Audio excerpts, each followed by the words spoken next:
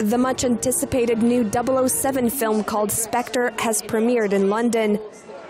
Daniel Craig, who plays the world's best-loved spy, James Bond, cut a suave figure when he posed on the red carpet between his two co-stars, French actress Lea Seydoux and the iconic Monica Bellucci.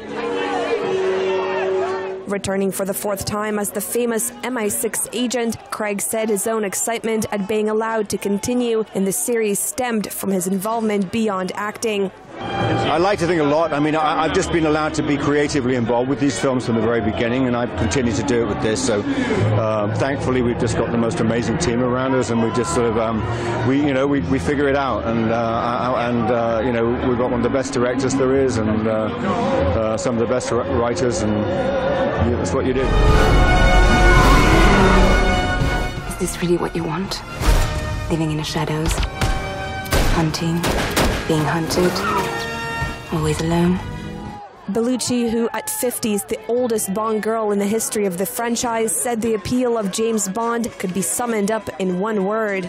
But it's magic. It's incredible how James Bond represents so much, not just in England actually, but all over the world. So for me it was a great pleasure to have the chance to work with Sam Mendes, Daniel Craig, and be part of this amazing tradition.